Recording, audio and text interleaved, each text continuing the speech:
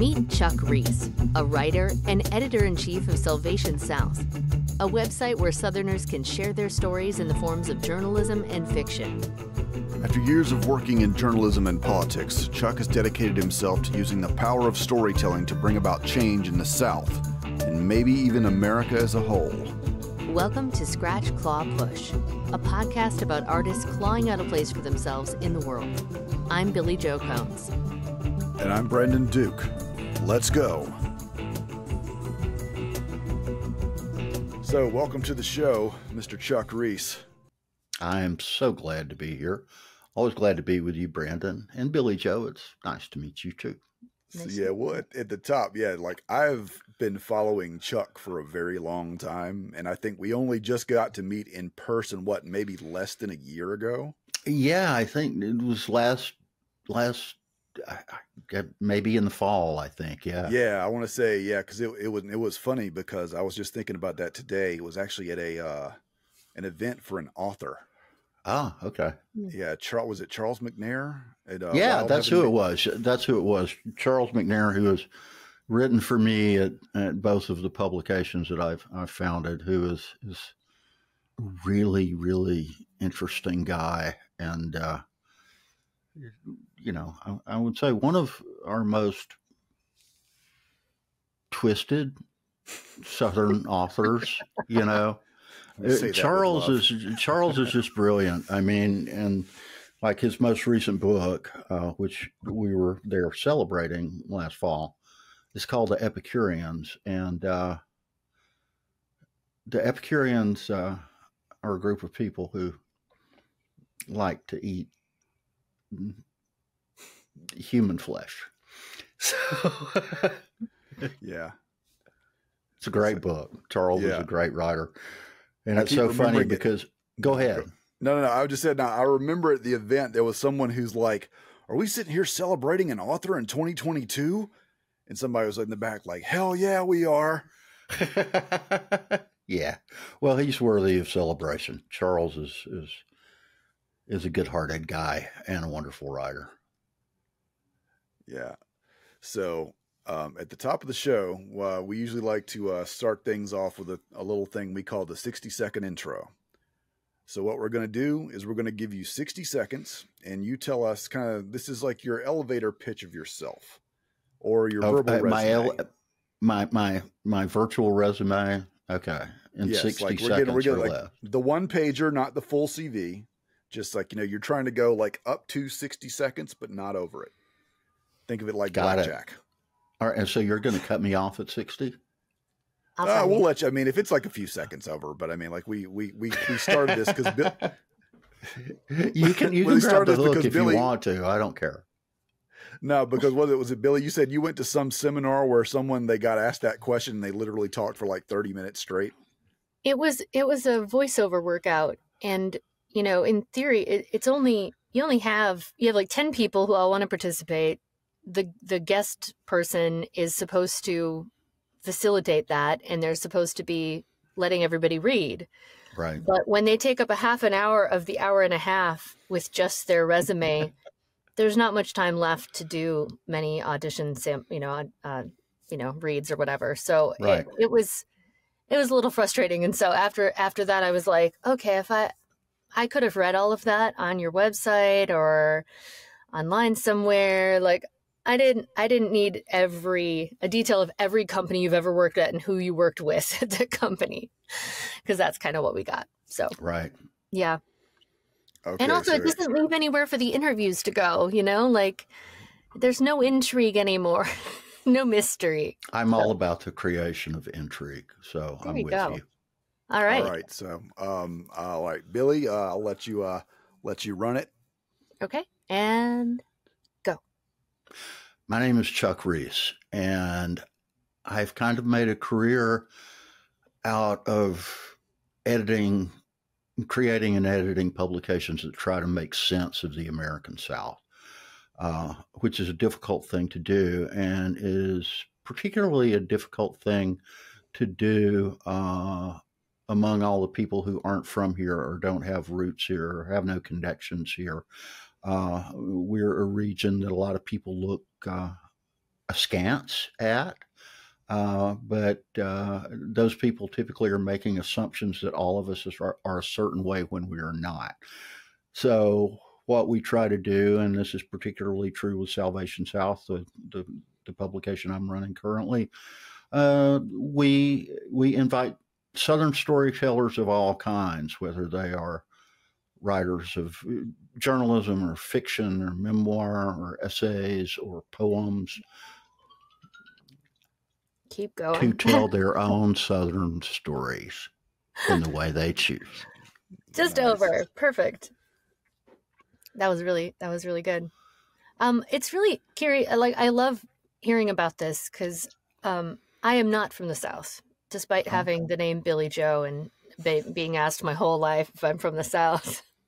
I'm not, and I just moved down here in 2019. So, my vision of the South, I think comes from literature and comes from, the things that I've read like that. So, so if you were going to tell, I guess, why did you start? You started Bitter Southerner, is that correct? That's right, in 2013. Okay, and why did you start that? And then transitioning, why did you leave that and go to the new one? The original impetus for starting the Bitter Southerner was simply that I felt like the South was a region that the national media stereotyped all the time. We were frequently victims. The region was frequently a victim of what I and many other people refer to as parachute journalism, where the reporter from New York or Los Angeles or Chicago would arrive somewhere in the South for 2 or 3 days and try to deliver a piece that would interpret what was actually going on down here. And so I wanted a publication whose primary purpose was to debunk stereotypes about the South. And I think the Bitter Southerner did a very good job of that. But by the time we got to 2020, which was when I parted ways with the Bitter Southerner, I had begun to feel like stereotypes were the least of our region's problems. I had begun to feel like division among people of different groups and the viciousness of it were a far bigger problem than debunking stereotypes. And, my partners and I at the Bitter Southerner disagreed about how to move down that path. So I took a year off and came back with Salvation South 14 months after I'd left the Bitter Southerner. And, our purpose here is, we talk about wanting to do stories that offer rays of hope about this region. But that doesn't mean we are at all Pollyanna-ish in what we do. I guess the way I would put it is that we try to make a home. And it's funny. I say we try to make a home. A word that's been popping into my head a lot lately is that Salvation South has become kind of a refuge for Southern storytellers who want to do a couple of basic things. They want to tell stories that demonstrate their willingness and or the willingness of other Southerners to reckon with the past of this place. Because the history of this region is ridiculously dark. I mean, we are the home of America's original sin, right? And the other thing that they want to do, though, is to celebrate the culture of the South. And the thing that I always, like to think about when I'm thinking about the culture of the South is that even though the South became known through its own choices, a century and a half ago and beyond, for racial enmity and violence and oppression. The culture of the South has come from the polyglot nature of our culture. That includes people who came here by choice, colonists, people who came here not by choice, enslaved people. And, between these different, European cultures that came here with the colonists, and the West African and Caribbean cultures that came here, and the native cultures that were here before either of those two groups arrived. We got a culture that is a lot like a gumbo, and it's funny when you think about that metaphor, because gumbo is literally, not only is it one of the dishes for which Southern cuisine is known all over, but it's a dish that actually incorporates from the very beginning of it, back in the 1700s, the European culinary influences, the African culinary influences, and the Caribbean culinary influences. And it's a delicious thing. And I just kind of think of, and the magic is that it all comes together thanks to one ingredient, which is okra.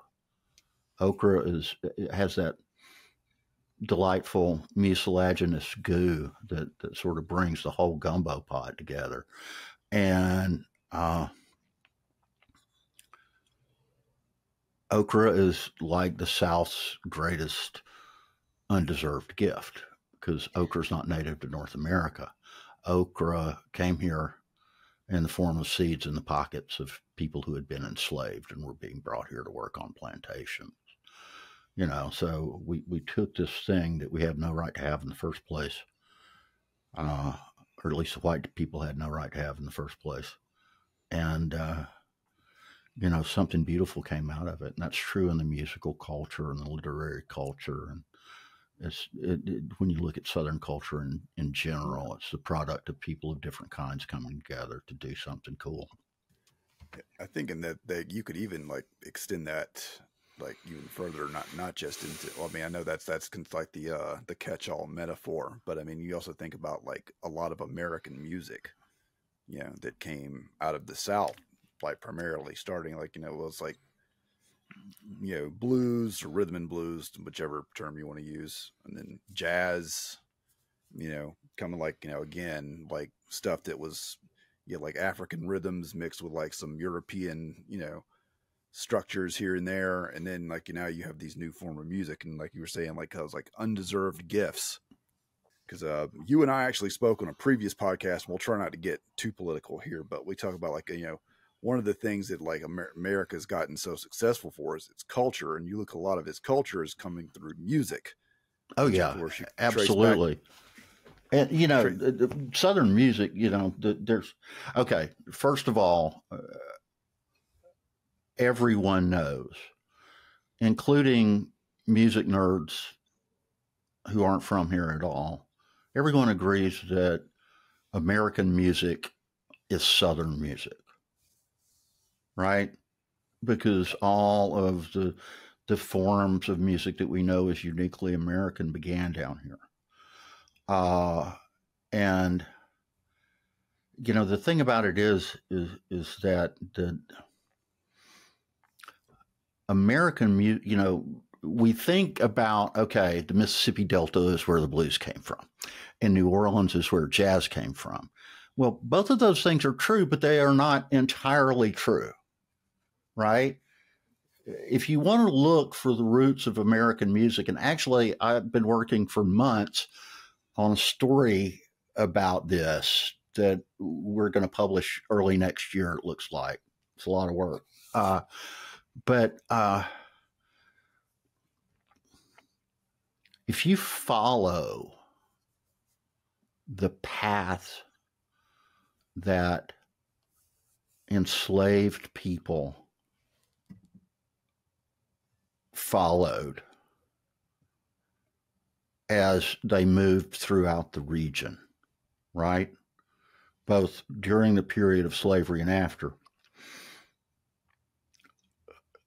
New forms of music spring up wherever their native rhythms and songs and storytelling butts up against other influences, right? You know, that when enslaved Africans are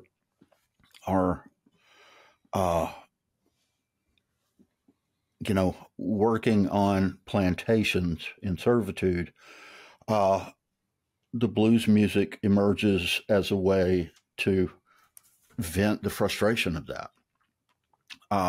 Their need to celebrate spiritually and religiously turns into, the black gospel, which in turn influences the blues and vice versa. And then all of those things, clashed up against European orchestral instrumentation and gave us jazz, and so there are, pockets all over the South where there are little miracles, musical miracles that happened along the way. And over, the decades and the centuries, we get this amazing musical heritage. So with all this in mind, you coming in at you're starting off as a journalist, how is that like, how is all this like, I know, how is all this like affected like your own writing, going in because I know like you started, for people who don't know, you started your career in New York. Right. Yeah, I did. Love New York City. I've lived up there twice. It was a wonderful place to be. But I would say my obsession, which really is a fair way to put it, with sort of co-opting Southern stereotypes has a lot to do with my experience when I first moved up there. I moved up there. I got hired by Adweek magazine, which covers the advertising industry, right out of college. And I spent a year in their Atlanta bureau. And then the folks on the national desk in New York called me up and asked me if I wanted to move to New York. And I'd spent a summer in an internship there a couple of years before. And I decided, yeah, I'd love to move back. So I went back, and it really hit me a lot harder after I was living up there, as opposed to just being an intern, right? Sort of knowing everything is temporary, that, there were things about me that were never going to fit, right? And when I was working in a regular newsroom day in and day out, people made fun of me. They made fun of the way I talked, and they respected me. They knew I could write. They knew I was smart, but they would give me the business all the time. And, I really wanted to debunk those stereotypes. And, I figured out pretty quickly that the accent I had, this Appalachian twang I got that I grew up with, I was never going to get rid of it. I finally, I think, got to the point where I could, order a bagel and a cup of coffee in a deli without being, called out for my accent. But, so I just, after a while, I just kind of owned it. Right. Like once you see that I can make a compound complex sentence on the fly, then maybe you'll start to believe differently about me. And like when I was, first trying to combat the stereotypes that people had of me, I would, in the beginning, it was just pranks. And then later it became writing about it. But like, I remember this, that I moved up there in the fall, and, one of the things that the folks in the newsroom liked to ask me was if my family was moonshiners, right? Because they had learned I was from the Appalachian Mountains. And I was like, no, I don't think so. But anyway, what I did was, where I come from, which is Ellijay, Georgia, which many people in Georgia will know is the apple capital of Georgia. It is a place where more apples are raised than any other place in the state. And the folks who lived in the mountains around Ellijay didn't make corn whiskey or moonshine. They made apple brandy. It's still clear, very potent liquor, but the mash is made out of apples instead of corn. And so I came home for Christmas that first year I was in New York, and a family member who I still will not name scored me a pint of homemade apple brandy. And you could fly with liquids in your carry-on bag back then. And I took this pint jar of liquor back to New York. And this was a weekly magazine. We put it to bed every Friday night. And as we were closing the weekly issue on the Friday after Christmas, I took this thing out of my book bag, and I grabbed a bunch of those little conical paper cups out of the water cooler and gathered up all my editors, and I poured them a shot of this stuff, and if you've never had mountain apple brandy, it smells like an orchard and tastes so beautiful until it gets about right here. And then it's like, it's like an explosion going off in your gut. It's like the scene in Alien. Yeah, it's ridiculous. Yeah, it burns. But it was funny. The next, they all walked off and they were pretty impressed, and the next Monday morning when I came into work, my editor-in-chief was in there, and he was a Boston blue blood, born and raised, literally grew up on Beacon Hill in Boston. And I walked into the newsroom fairly early that Monday, and he said, "Mr. Reece, come over here." And I walked over to his desk, and he was like, "I don't know what was in that shit you gave me on Friday night, but at 11:30, I found myself in a rental car in the Bronx, and I had no idea how I got there." So he better be glad that you didn't give him some real moonshine, because God knows where God only knows where he'd ended up. Now that stuff is real moonshine. It just tastes different. Okay, I mean, I don't know what the brandy's like, but I've heard stories. The alcohol content is really high.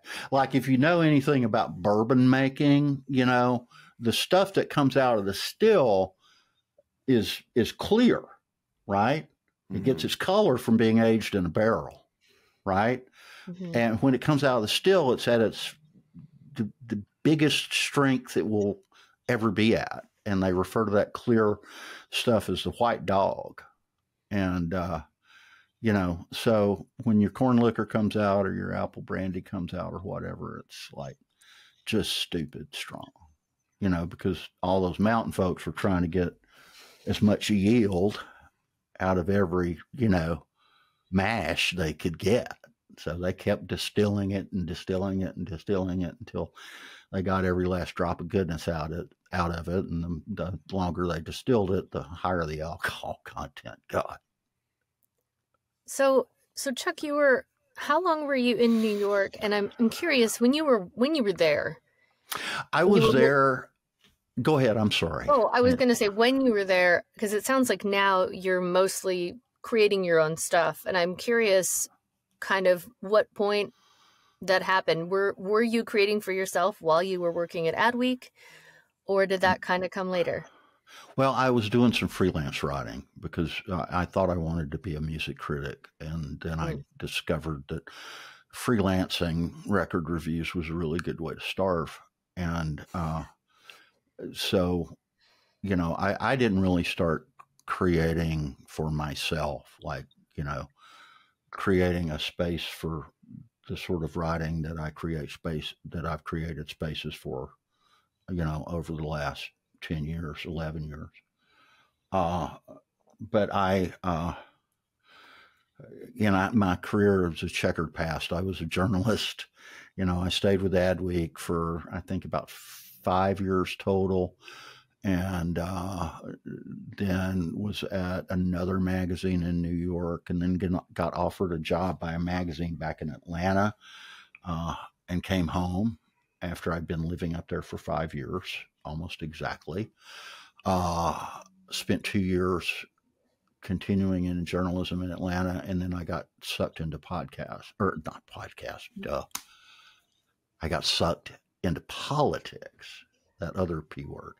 I had covered a governor's race in Georgia, and the fellow who won the governor's race I covered, about 5 months after he was inaugurated, out of the blue asked me to come be his press secretary.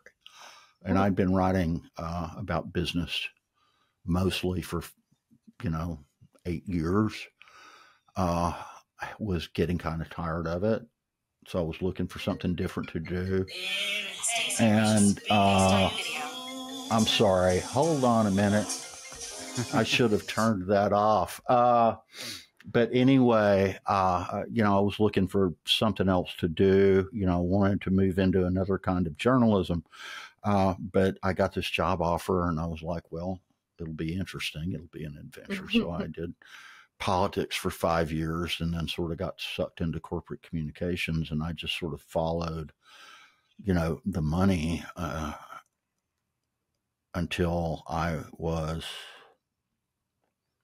25 years deep into my career. And when I started the Bitter Southerner, that was when I returned to journalism, and started creating things, for myself. So I do have this sort of twisted path to getting where I've wound up. So what was the moment, or I guess the thing that kind of lit that fire where you kind of decided, like, okay, I need to go, it's like, cause it's been a thing here. We've had people that, like, they get lost in like corporate America, like we all got to eat, we all got to pay our, we all got to eat, we all got to pay our bills. But like, what was that thing that finally made you take that leap to starting the Bitter Southerner back in the day? Well, I was, I would say it was probably just the fact that I saw it was possible, right? The early teens was a really interesting time in communication on the web, because if you remember back before that, in the earlier days of the internet, it used to be that if you had an organization that needed a website, you would design, a site for the computer, right? And then phones that could do web pages came along, and you had to design a separate site. It was usually like m.whatever.com. And, those were two completely different technological things. But then responsive design came along, where you could do a website with, you could do one website that would just adjust itself differently depending on what kind of device it was being rendered on. And, as soon as that came about, there, some of the big news organizations, the New York Times in particular, started doing some really interesting things, with the flexibility they had to do, responsive websites. And, I began to see that there were, that was possible. And the cool thing about it was I guess I had always thought about, I would love to start a magazine about the South, but starting a magazine in print is a very capital intensive kind of thing. You literally have to buy, ink and paper by the freight car load, and never had the resources to do that. But I began to see, wow, you could do it on the web. So that was what lured me into it, really. So it was what's just the seeing process that of starting? possibility. Yeah, so like I know, I think when you guys started, if I recall correctly, was it like one story? Was it one story a week?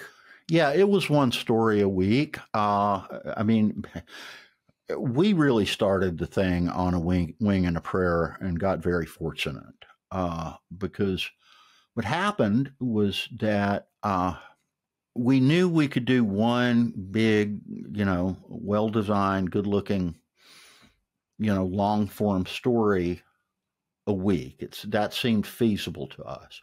And it took about, a year to kind of pull everything together before we launched. And, during that year, I had convinced about a half a dozen writer friends of mine to, write a story that we would be able to publish on this. And we probably had about 6 weeks worth of stories, 6 things in the can when we started. And, we stated our purpose very clearly. We said very explicitly and forcefully that we were trying to change Southern stereotypes. And we told people, I mean, I literally wrote in sort of the opening manifesto for the thing that, if you are a person who still flies the rebel flag in your front yard, or you think women look really nice in hoop skirts, then we suggest that you find other entertainments on the web. We are not for you. And people latched onto that, and journalists and photographers began coming out of the woodwork, and we were able to publish for 52 weeks running before we ever paid a writer or a photographer a dime. It was like everybody just wanted to contribute to help get the thing started. Was there anything stylistically like you were looking for in your writers at first, or were you just kind of trying to get like whoever would be willing to sign up? I'd say at 60 the latter and 40 the former. Of course it was a little more of the latter because I had to take what I could get where I could get it. But, I'm a solidly middle-aged journalist by that point, and many of my friends were also middle-aged journalists, so they were pretty good at what they did. They had good writing chops. And one thing I told people in the beginning is that I wanted them to violate something that all of us had been taught in journalism school when we were young, which was to never make yourself a character in the story.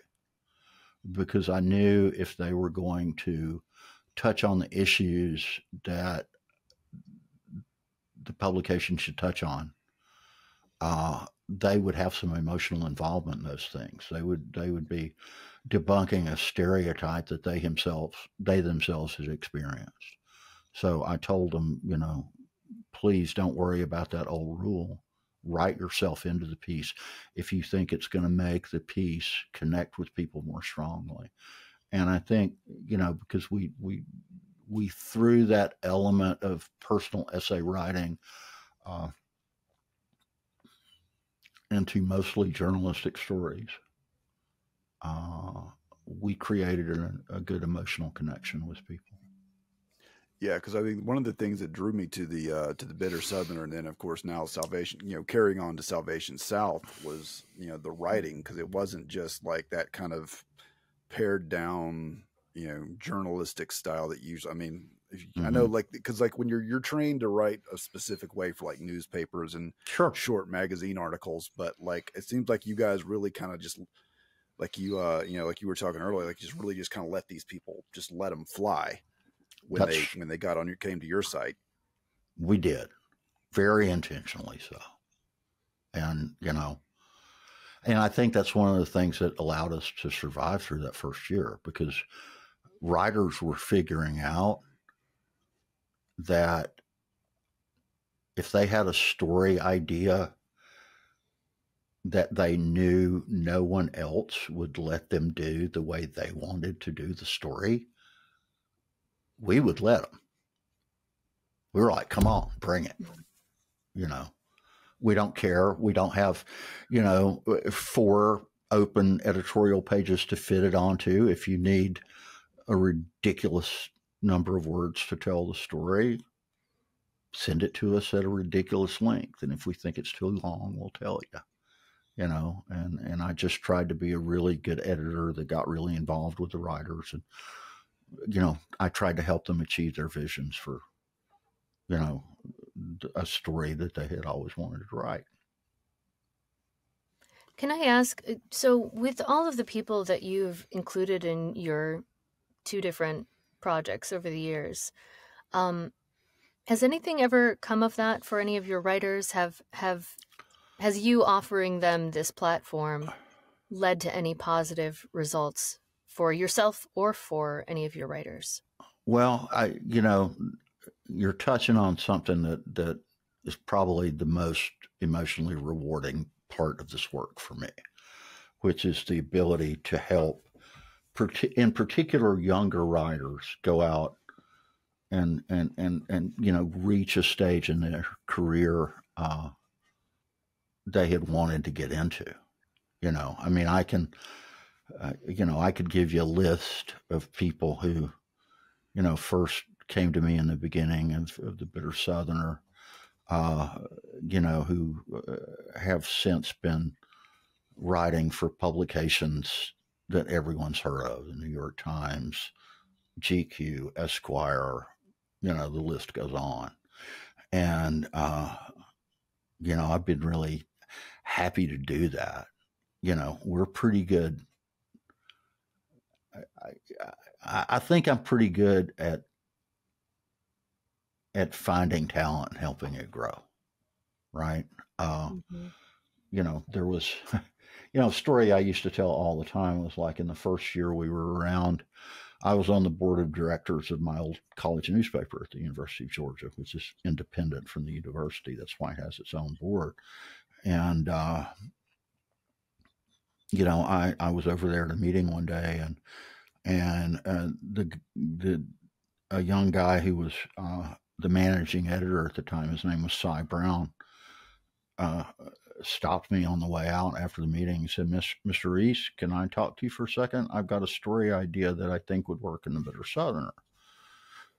And I was like, and I don't think at the time I had used anything from anyone quite that young, in their early 20s, still in college, that sort of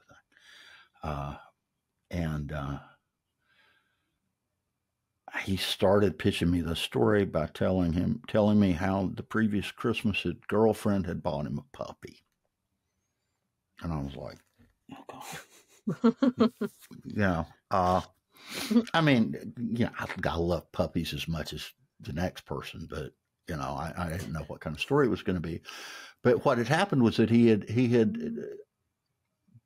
become fascinated with trying to find out what breed this dog was, or what it at least partly was, because it was like there's for years been a saying in the rural South about that's as pitiful looking as an old yellow dog, and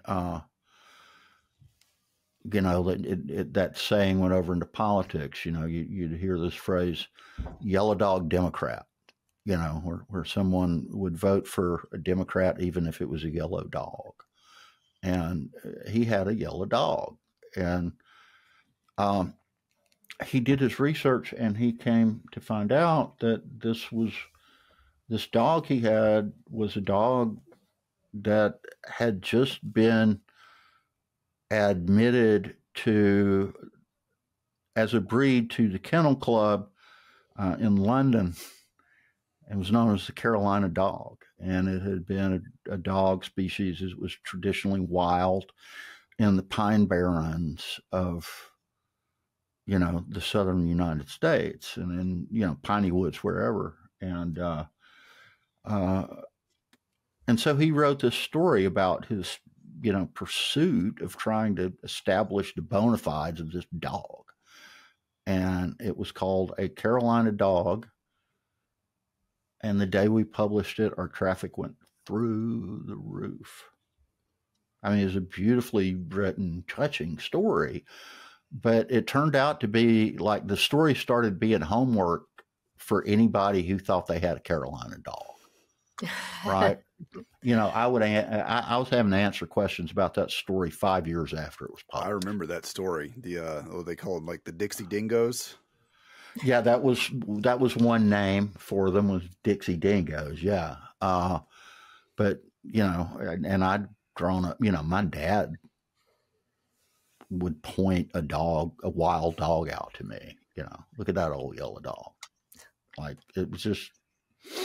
it was a thing, and none of us knew where it came from. And, so, unearthing a weird secret of the South, always a good trick for a story, in my book anyway.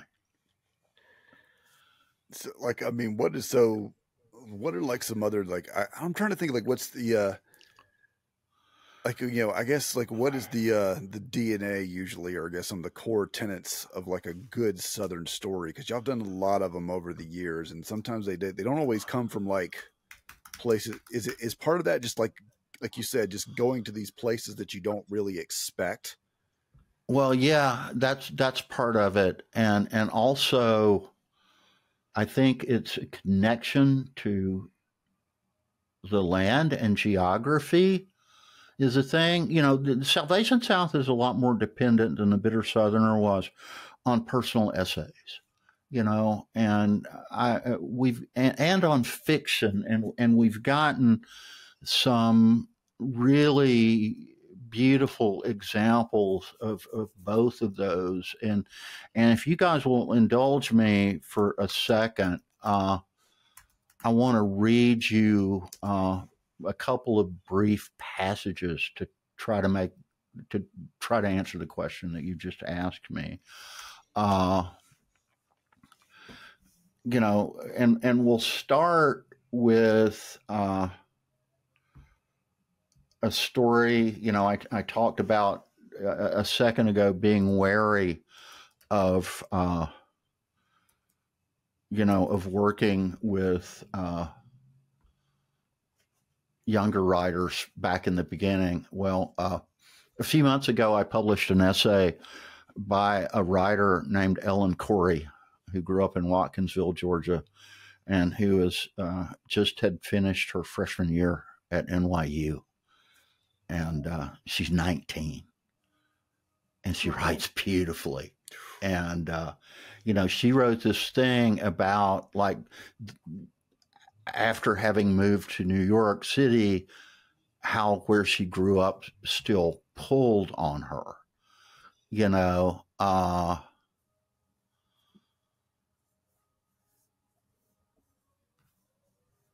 and like, here's a passage from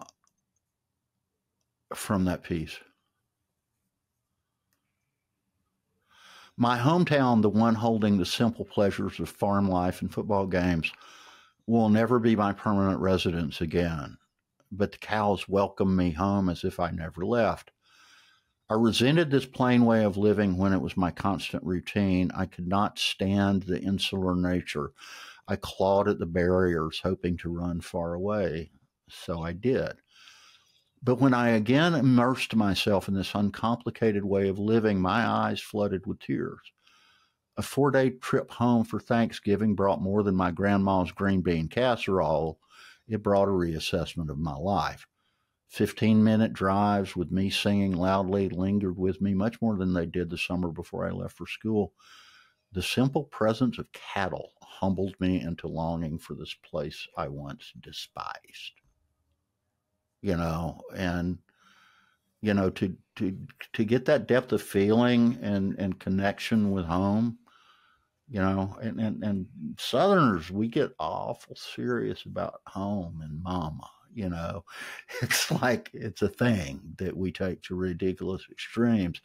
And then, you know, like we ran a piece of fiction as our lead story not long ago, a short story called Chain Lightning by a guy who's, you know, probably 3 times as old as Ellen is.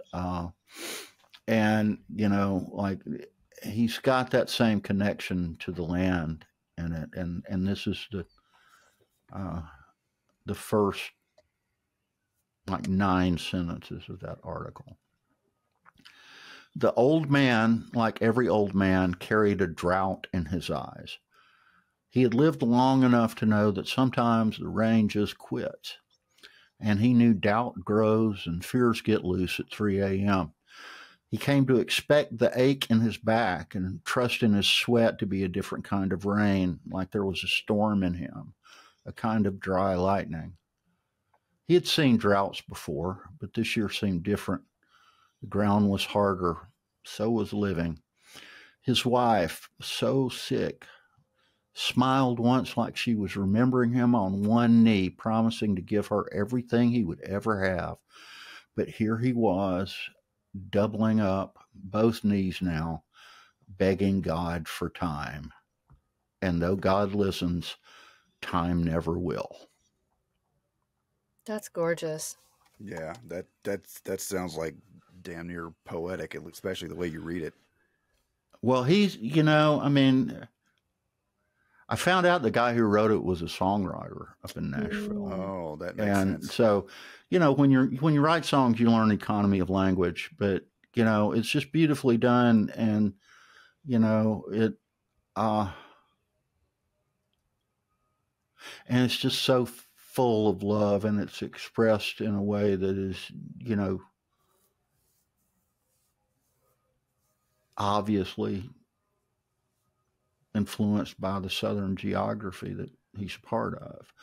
And, you know, I think that's what people are loving about Salvation South. It's that, you know, we have created a place for stories that express the love that they have for the place that they live in or grew up in. Yeah, well, I think it's also, and you've mentioned this, you know, in before, but you know, like it's one of the things, you know, that I like, and I think a lot of people admire about it, like, you know, it capturing what Patterson Hood would call the duality of the Southern thing. Yeah, still very true. There is a duality of the Southern thing. Because on one hand, you kind of love a lot of the culture and kind of the art and the music, but you also recognize there's some dark stuff behind a lot of it. Yeah, there is. And you know, that's the one thing, you know, that I have never abided in either of my publications, is someone who wants to overlook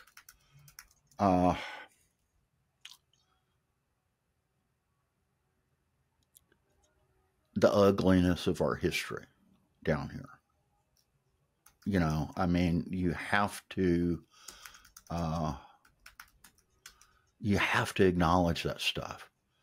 Yeah, you have to, you know, because, you know, it's that old South lost cause mythology that has always gotten this region in so much trouble.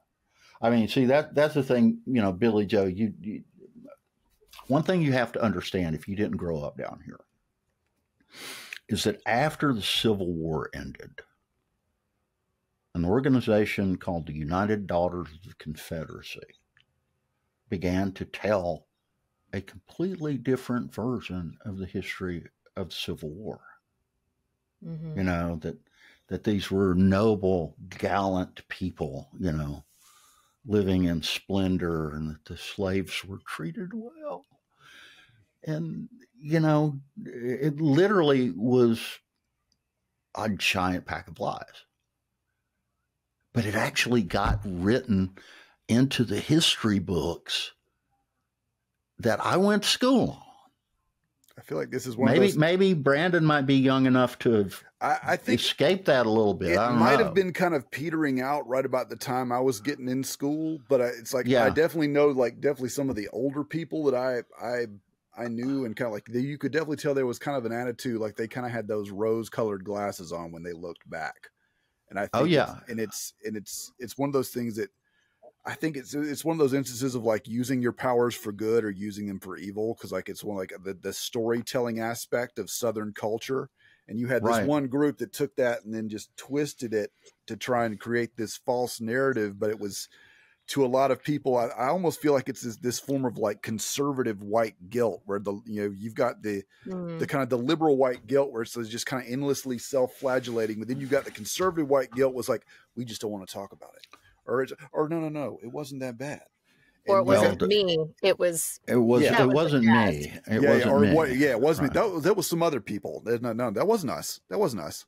Right. I'm not racist. They were, but Right. I'm not. Like, I'm not racist, but I can show you a real racist over there. Or like that Right. wasn't me. That was a different time. My parents and everyone was raised differently back then, etc. And the interesting thing is there's a little bit of truth in that, but just only a little bit. Yes, that might have been a couple of generations ago in your family, but you have to acknowledge that it was there. You can't just say, well, because those people are dead now, that evil wasn't done, and that it doesn't persist in different form today. And that's, the people who will redeem the South over time are the people who are learning how not to think like that. The people who are willing to step up and acknowledge, the wrong that was done, and not just to acknowledge the wrong that was done, but to actually try to put yourself in the shoes of people who suffered as a result of that. Well, wouldn't you say that's like the hard part? That's also like, but that's I feel like that's something that's kind of fundamental to all the stuff you've done, like with both websites, especially Salvation South, really kind of digging into it, is that kind of does like really good writing a lot of times comes from just kind of being brutally self-honest.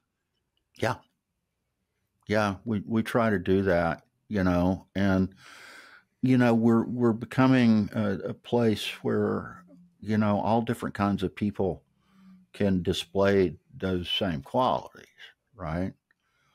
Like this week we had a really poetry heavy week, and we ran a package of 3 pieces by a poet who's based in D.C. named Brian Gilmore. He's a much lauded, widely published poet, and he gave us 2 pieces of prose, one an essay and the other in the form of a letter to his grandmother, plus a poem. And the 3 of them together kind of chronicle the journey of his family's life from working as sharecroppers in South Carolina, after the Civil War, to moving to Washington, D.C., and living in a neighborhood there called Brookwood that was, in the early 20th century, really a heyday of Black achievement and intellectualism. And, it was just a beautiful package of things, and the thing that he was reckoning with in the letter to his grandmother was the fact that his grandmother, who had grown up there in South Carolina, she had a bunch of old Confederate currency, Confederate money, that she kept pinned to the wall in her house.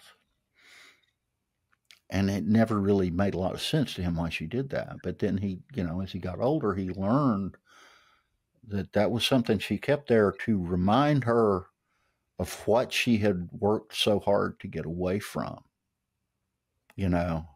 and how she didn't want anyone in her family to have to go back to that, and I like the fact that we're a place where, any kind of story that reckons with, the wreckage that was left behind, by that era and what came after it, and sadly it hasn't all gone away. In fact, a lot of it seems to be coming back in different form now, so if I'm going to keep beating this drum, I don't think I'm ever going to be out of a job, sadly, but. Yeah. So I wanted to ask you, because I know we're coming up on an hour, but I kind of wanted to ask you, we talked a little bit before about, your background in music and wanting to be a music journalist, and talked about the history of music. Between music and, say, other Southern writers, what are your influences? Or Whoa. your biggest influences? Like what, if you had to pick a couple, I can just feel Chuck. Just he's like, That's okay. a hard question. That's a hard question. Off the top of your head, we won't. I know. Off the top of my head, musically, the things that have always seemed most significant to me is the soul music of the early 1960s and mid 60s that came specifically out of Memphis and out of Muscle Shoals, Alabama. Okay. Because, the best story to tell about that's the story of Booker T and the MGs. Okay. Billy Joe, have you ever heard of a record label called Stax? STAX? Yeah. Okay. Stax Records was, put out so many soul hits. Otis Redding was on Stax, Wilson Pickett, the list goes on and on. And the house band who played behind almost every singer who recorded on Stax was called Booker T and the MGs. And it was two white guys, Steve Cropper and Dennis Duck Dunn, and two black guys, Booker T. Jones and Al Jackson, who was the drummer. And they were young kids who loved playing music together. They loved, and they were making up music that the world still dances to. And they could do all this amazing stuff in the studio. But when they would walk outside, they couldn't go have lunch together, because of the Jim Crow laws. And, I think the music that got made then exemplified a spirit in forward-looking Southerners that's just like, you can't delve deeply enough into that stuff. And the beautiful part is that it all just rocks. It's such amazing music, and the same was true happening over in Muscle Shoals, Alabama. And so that's always a big thing with me. And then, I'm fairly, I think probably the three most important Southern writers to me are William Faulkner and Flannery O'Connor and Zora Neale Hurston. Now, I got taught O'Connor and Faulkner when I was in college. It took me a while longer to come to know the work of Zora Neale Hurston, who was both an anthropologist and a novelist and an essayist. Like, she wrote a very famous essay back in the 1930s called What It Feels Like to Be Colored Me. And, it was something that she wrote after she had moved from her native Florida up to New York City. It's a beautiful piece of writing. And Faulkner was always, willing and eager to dig into the complexity of the South's history, and he can be a damned hard to read sometimes. But once you figure out that Faulkner is just writing, like, I don't know about you, but I have voices in my head. Most people do, even if they won't admit it. And if you're a writer, that's just it. People usually, you just tell them, "Oh, I'm just a writer." Faulkner could transcribe the voices in his head, and that's why it's so hard to read him. And then Flannery O'Connor, who had this sort of twisted, deeply religiously influenced, look at the characters that she created, and, was so good at writing about the misfits that, were just uniquely Southern.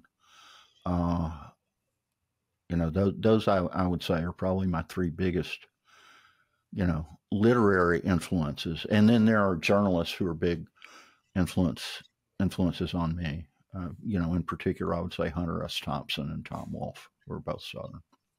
Any contemporary authors from the South that you're... Oh, God, yeah, there's so much stuff going on now. That's there's amazing. a lot of horror novels coming out of the South right now. That's what There are.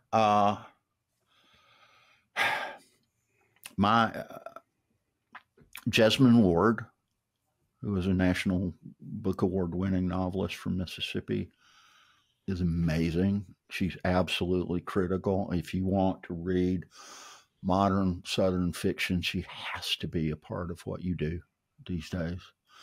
I'm a big fan of a couple of writers who work in what some folks refer to as Southern noir. Or rural noir. I've heard that term Rural as well. noir, right. Michael Ferris Smith, who lives in Oxford, Mississippi, and is from South Mississippi. And then David Joy, who, and I have the distinct pleasure of knowing both of these guys. And David lives in Western North Carolina and writes about the people of Appalachia more accurately than anyone else going right now, I think. David's most recent book is a story very much about racial reckoning, and it's called Those We Thought We Knew. And it's jaw-droppingly good. It's an amazing book. I'm also a big fan of Daniel Wallace, who's a writer from Alabama but lives in North Carolina, who is mostly known for his fiction. The thing by him most people know is Big Fish, which got made into a movie with Albert Finney and Ewan McGregor. You love that movie? I don't love the movie. I love the book. Oh, you love the book. I read the book when my grandfather was in hospice. Oh, and man. And it's such a short book. It is. And it is so touching. And it's a beautiful, heartbreaking, amazing, whimsical, delightful book. And the movie didn't quite do it justice. No, it didn't. It didn't. But it was a good movie. I'll give it that. It wasn't like you saw the movie and went, oh, no, it wasn't bad. Yeah. It wasn't bad. It just didn't, it didn't capture the magic quite. No, you can't capture the depth of a story about the older and younger Bloom, but it's a bit. But his most recent thing is his first work of nonfiction, and it's called "This Isn't Going to End Well," and it's basically the story of his brother-in-law, who was a guy named William Neely, who got very famous among the outdoor, like mountain biking, paddling crowd, in the late 20th century. Neely essentially mapped and wrote guidebooks about every whitewater river in the South.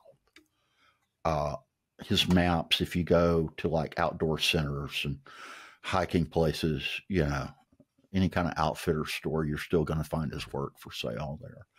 That was Daniel's brother-in-law, and William was the kind of guy who was like, he could fix everything. Everyone loved him. He was always like on top of his game and full of life. And then about 20 years ago, he went out to a marina where he kept his boat and he shot himself in the head. And after Daniel's sister, who William had taken, William's wife, she had fought for her whole life with a variety of autoimmune diseases. And she died, I don't know, 7 or 8 years after William killed himself.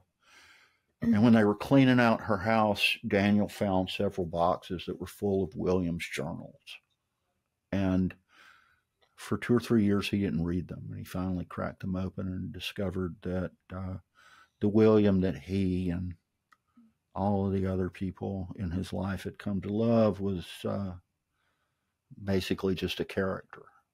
William had suicidal ideations every day of his life, and that, he suffered really dark depression and just essentially created a whole other personality. So he didn't have to expose that to anyone else in the world. And this book is just jaw-droppingly good. And we were really fortunate when the book was about to come out back in April. Daniel allowed us to excerpt a chapter from it. And he wrote an essay exclusively for us about the process of writing that book and how he deciphered William's journals. And, I can't recommend Daniel's work highly enough. He's wonderful. And, another writer I dig a lot right now is Ann Patchett, who doesn't, doesn't set all her novels in the South or anything like that. You can read a lot of her stuff, including her Pulitzer Prize winner, The Dutch House, which doesn't have a single solitary thing to do with the South. But she's Nashvilleian, and she owns a great bookstore in Nashville called Parnassus. And, she's always worth reading. The ease with which she writes dialogue stuns me. My mom has never been a reader because my mom has it's not dyslexia, but it's something similar. Like she has a disability with her eyes that causes her to not be able to read well. Oh, really? Yeah. So she has a master's degree, she's a teacher, but she doesn't enjoy reading. Well, all of a sudden she's reading and she's like, oh, Ann Patchett, so amazing. I was like, you're reading now? But Ann Patchett apparently is what got her to read. So, wow. Yeah. Has she read The Dutch House yet? I don't remember which ones she's read. I think her sisters and her all were kind of sharing books. So okay. That book is amazing. I'm kind of full up with it because I only finished it about a month ago. It won the Pulitzer Prize for literature in 2020. And the book is so big that the person who reads the audiobook version of it is Tom Hanks. That's the kind of clout Ann Patchett has these days. So amazing. Yeah. Yeah. Well, I mean, we could we could probably sit here and just do this like all the rest of the day, but we want to be respectful of your time. Before we I don't mind. Keep me out of work for a while. I can just call it a day. So, where can the people find you online if they want to at you? SalvationSouth.com, and they can also get on their favorite podcast app and search for Salvation South, because for the last year and a half, I've been doing 3-minute commentaries that run every Friday during Morning Edition and All Things Considered on the Georgia Public Broadcasting Network all over the state. And very soon, I think, there will be some longer form audio storytelling done on there, which we're going to refer to as Salvation South Deluxe. Okay. So, And That should I'm be just saying, fun. I've seen how I follow the Salvation South podcast. You can pack a lot into those 3 minutes. I was thinking the Zora Neale Hurston story. I listened to that recently, and I was impressed by how much you got in that little time frame. The one that ran last Friday was about the history of the song "We Shall Overcome," and I got so frustrated trying to pack that into 3 minutes. Like I literally was like, I wish I was writing this on a typewriter so I could yank it out of the typewriter and set it on fire. I had such trouble with that. But so the 3 minute thing is tough sometimes, but I enjoy doing those. They're a lot of fun. I think being succinct is the hardest thing in the world. It's that quip of, if I'd had more time, I would have written you a shorter letter. Like, I always feel that. I can't remember who said that, but that's so accurate. I feel it so hard every time I'm writing. I write a blog post and I have to go back and cut it down by a quarter. I mean, cut it down to a quarter of what I wrote. I also feel like it's like a Southern thing too. Like we tend to be a little more verbose. I think one of the back when I was tweeting a lot, one of the most liked things I had, I think, because it was probably in connection to a thing you guys did back in the day on the Bitter Southerner, it was right about the time, and this was before Twitter expanded. I said, if a Southerner had invented Twitter, it wouldn't have been 140 characters. It'd have been at least 400. This is before it. This is like a couple of years before it expanded. I think somebody heard me, because it would have been 140 words, is what I think. Yeah, it wouldn't have been 140 characters. It'd been at least you'd be posting a lot longer things if it had been Southerners that had created it. You can go ahead. I was just going to say, we ought to create something like that. Hey, venture capitalists, long-winded social media is coming your way. Just call me and Billy Joe and Brandon, and we'll figure it out. Wait long enough, the Twitter name will be free again. So, I mean, don't get me started on Elon. This will all take a turn for the worst if we go there. That's right. Yeah, he's got enough attention. He doesn't need any more. That's right. This is true. 18 children. Yes. Jesus. All right. And he's giving them names like Transformers, like Techno Animus or Xenium. Yeah, I know.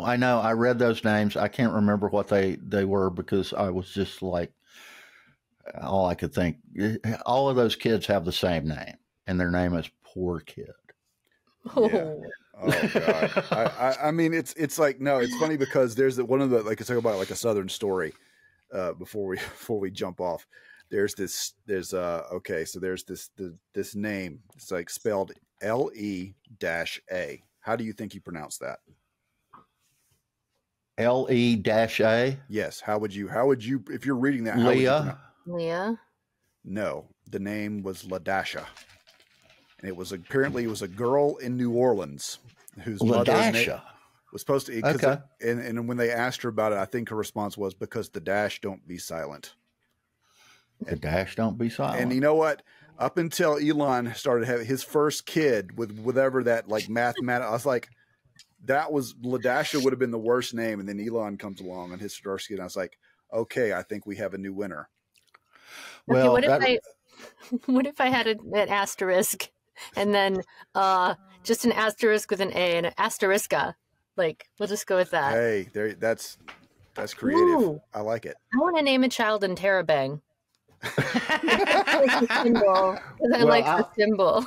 I tell you what, that reminds me of one of my buddies from my childhood named L.H. Sales, and he didn't have any.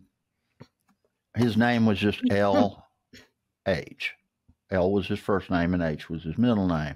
No period, because it wasn't an abbreviation for anything. And his father was L.H. He was L.H. Sales Jr. His father was L.H. Sales Sr. And the elder L.H. was named that because his parents wanted to name him after both of his grandfathers, who were named Luther and Haggai, Haggai, like the book in the Old Testament. But it was pronounced in the mountains Haji.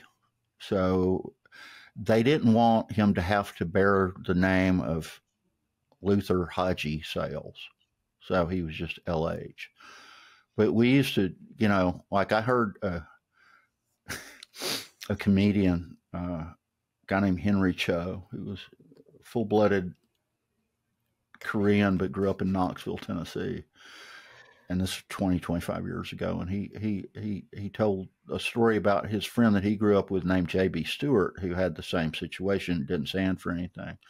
And when J.B. got old enough to go get his driver's license, he filled out the application J, parentheses, only, B, parentheses, only, Stewart.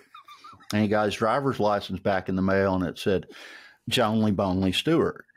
And I've heard that story. Oh, my God. And so we used to say to LH, does your driver's license say Lonely Homely Sales? But oh my God. Oh. That's beautiful. Yeah. It reminds me, I know a guy whose name is Mark, M-A-R-C, and he went to Starbucks one time and says it's Mark with a C. And so when he got his cup back, it was C-A-R-K. Clark. Mark with a C. Yeah. Mm. Okay. Wow. Well, Chuck, thanks for coming out, man. It's always good talking to you. We could do this all Good day. talking to you too, Brandon and Billy Joe. I hope we get a chance to hang out sometimes, because anybody who's got a picture of Bob Ross in their office is fine with me. It's my Post-it notes. It's a pretty little Post-it note. It's Post-it notes. Nice. I love Bob Ross. You can't not love Bob Ross. Bob, watching Bob Ross is like listening to a sweet lullaby. It's a little hug before you go to sleep, especially if you get to see his squirrel. I mean, we're gonna put a pretty little squirrel in there now. Well, he had a pet squirrel for a while, so it's in some episodes. I mean, oh, I know. It's The Calm app has literally just taken the audio from his episodes and just put them up on the app. I am not kidding. Has it really? Yes, there's seriously. If you get the Calm app and you pay for it, I'm a Headspace guy, so I don't know this. But it's like there's literally like a section. It's just all the joy of painting, and it's just the episodes. It's just the audio. Well, my roommate and I started that a long time ago, like 6 years ago. We used to watch some horror movie. And then before bed, we would just have what we called our palate cleanser, and we would watch an episode of Bob Ross, and then we could go to bed without having nightmares. It was great. That's awesome. So is all of this stuff that we've just been doing, is that going to be part of the show too? Oh, yeah. Yeah. Yeah. I mean, so it's all fair. Hey, that's wonderful. That's wonderful. That will be all for this episode. To keep up with the show, follow us on Facebook, Instagram, and Twitter at Scratch Claw Push. If social media isn't your thing, you can contact us at scratchclawpush@gmail.com. This podcast has been a Carcutta Media production. For a full list of our podcasts, go to carcuttamedia.com/podcasts. This recording, or any portion thereof, may not be reproduced or used in any manner whatsoever without the express written permission of the publisher, except for use of brief quotations in review. Copyright 2023 by Carcutta Media, LLC. All rights reserved.